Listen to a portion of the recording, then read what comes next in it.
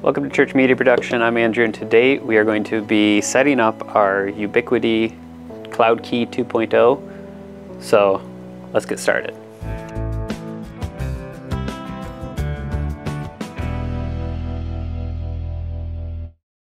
Okay, so what we got here is we have our Cloud Key plugged into our UniFi PoE switch, and then we have it connected to the internet. And the new Cloud Key actually has Bluetooth built in, so you don't even have to connect to it using a web browser, but there's your IP if you need it. It'll pop up an internal one if you don't have it connected to the Wi-Fi. And then you can see here it's telling you can download the app to do the setup. Here, once you get to the URL, the first thing you'll probably see is the connection's not private. Go ahead and say advanced, proceed anyways.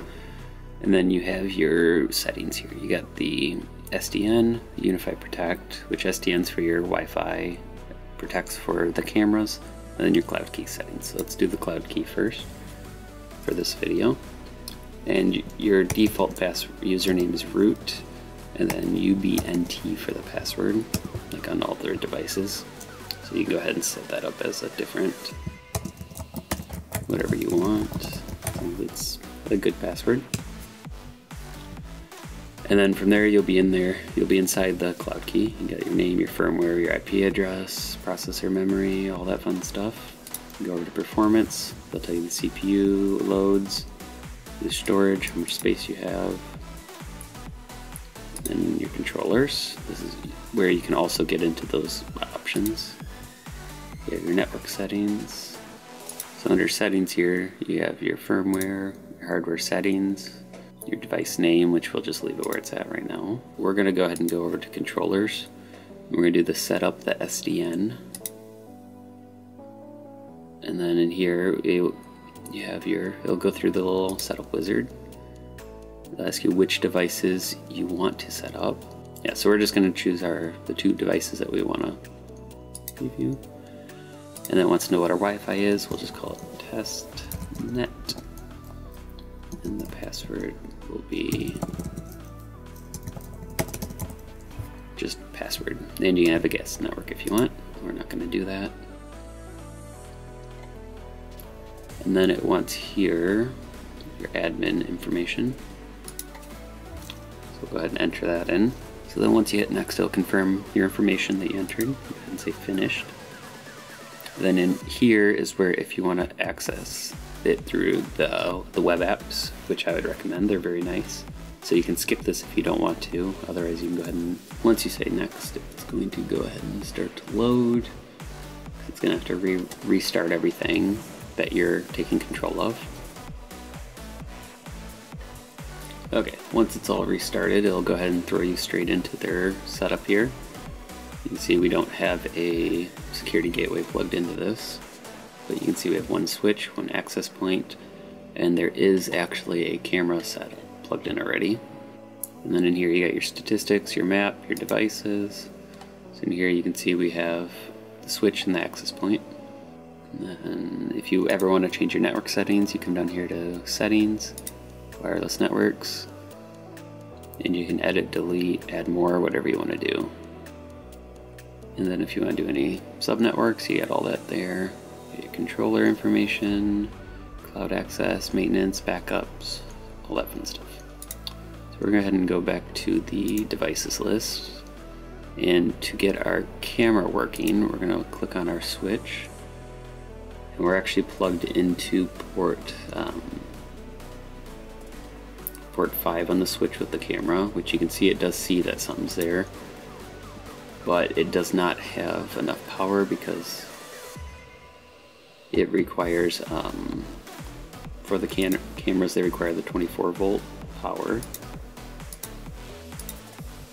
So we're going to go ahead and switch that to 24-volt passive. We're going to say apply. We're going to say OK.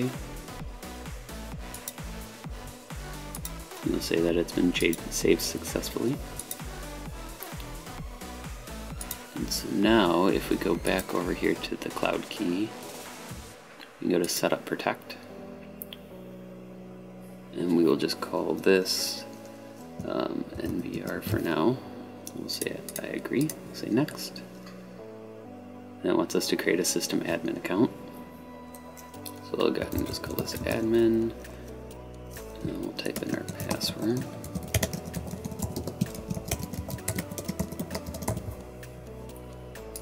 Create account. Wants to know if we want to skip it or link to the clouds. We'll go ahead and link it.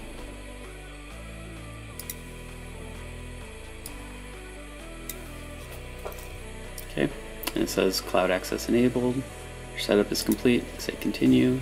So then once you're inside the system, you can go ahead and say add cameras. You can see it sees the camera there. We'll just leave it as the default name for now. We'll say add selected cameras. And then I'll go in here, it's online. If there's any updates that it needs to do, I'll go ahead and run those real quick. And then if we click on it, you can see here, you can see what the video sees. You can see all the settings, last motion recording. You can adjust the video quality, the display. If you want the watermark, usually I like the timestamp just so you can have it in case you ever download footage and save it somewhere. You can restart it, unmanage it. You can do your motion zones. So if you only want to record at certain motions or certain areas, you can see your live view. Of course, I don't have any live view set up yet. Drag that over. And save, and then it'll load your live views for you.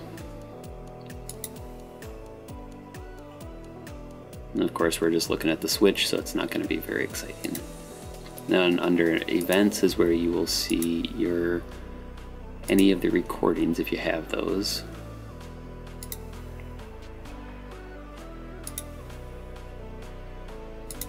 And if you ever want to rename it,